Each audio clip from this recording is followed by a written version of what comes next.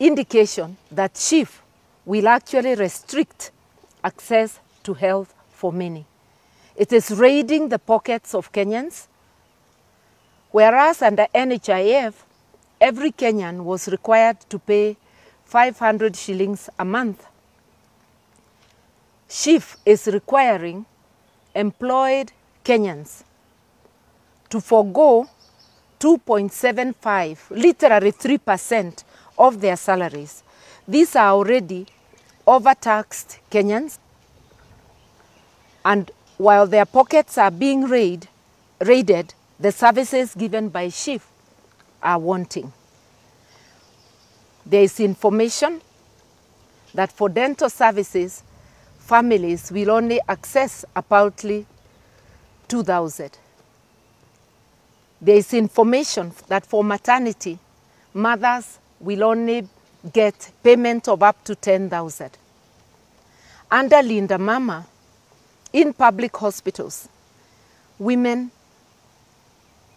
were accessing maternity services without paying.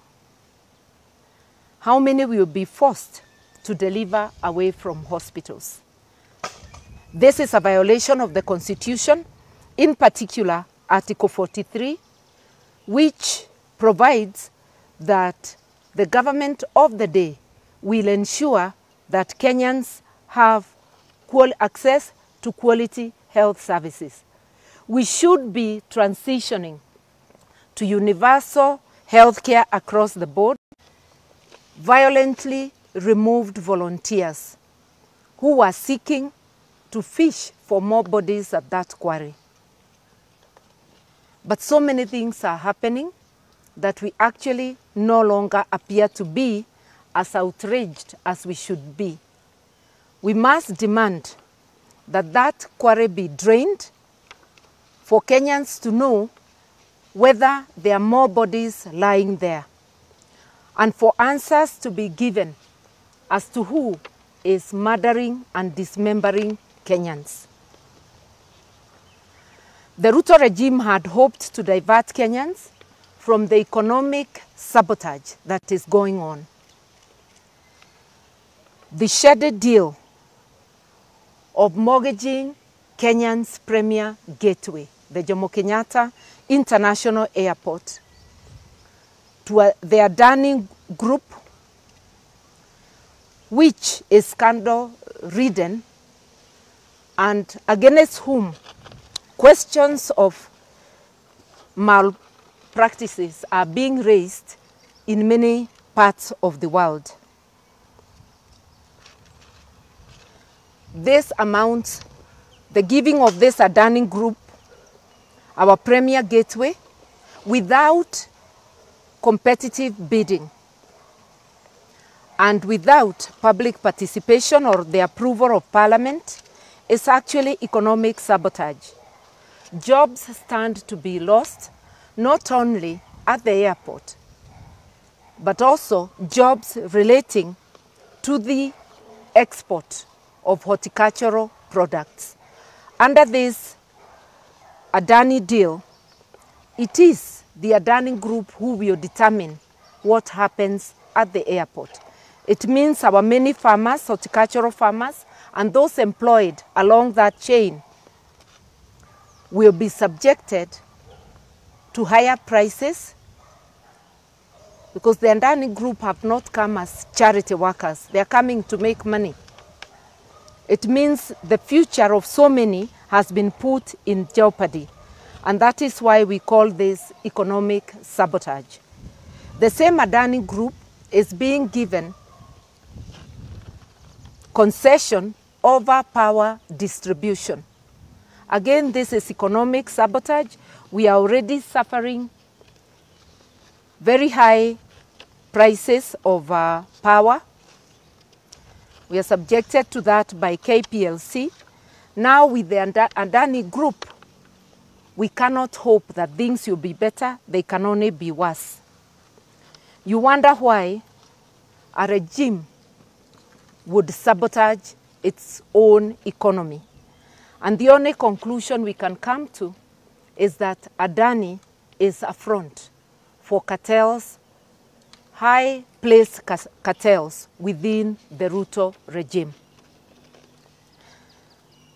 We have also seen economic sabotage through the deliberate mismanagement of our mineral and marine wealth.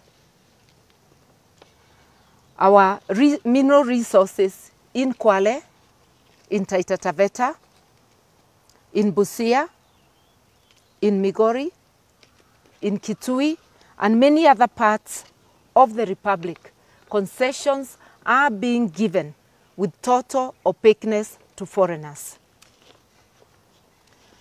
and with deliberate harm being occasioned to the host communities where these minerals are. This cannot be happening unless Adani is but a mere front of cartels within the Ruto regime. And I want to remind us that during the campaigns, Ruto and his supporters were telling people that they are coming to dismantle cartels. It appears they were talking of themselves coming in to remove, if at all there were cartels, and to perfect the art of capturing the state and putting it in the hands of cartels. We've also seen the dismantling of a working health system. You will remember that when the Ruto regime came in, NHIF was a going concern and was working for many Kenyans.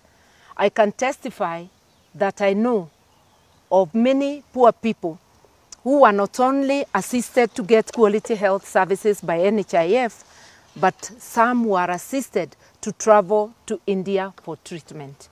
In the 2 years of the existence of the Ruto regime, NHIF had been run to the ground. Hospitals were no longer accepting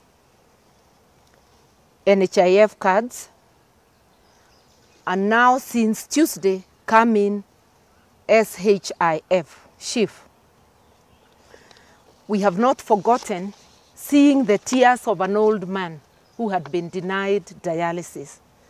But this is just one person. How many others were crying out there, not under the glare of the media, without us knowing? We all know that those who require dialysis, if they don't get it on time, it can lead to untimely death. We do not know how many people and in what manner they have been affected by this clumsy transition from NHIF to SHIF. We also were told that SHIF was coming to expand the health services. We know that is a lie.